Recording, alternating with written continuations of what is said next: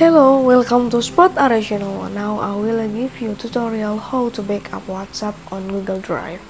Before that, so you don't miss any of our videos, don't forget to like, share, and subscribe to this channel. And let's get the tutorial. First, we can go to the WhatsApp application, and actually WhatsApp automatically to back up your chat, and this is give you more documentation.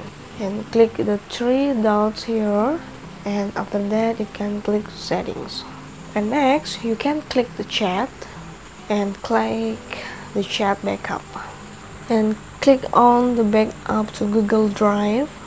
You can choose only when I say backup, daily, weekly, or monthly. I prefer to daily, so you can back up to your Google Drive in every day. Choose the account that you want to be back up.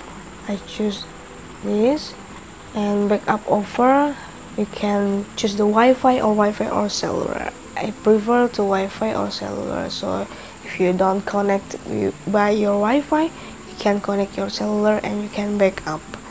Click back up here, and please wait a moment. It should take time, and I think it's more time to waiting because the chat is over. Keep waiting, guys. Keep spirit to waiting. It's 90% here. I'm still waiting to 100%. Yeah, 100%. Okay, this is a tutorial, and WhatsApp is breaking up to your Google Drive.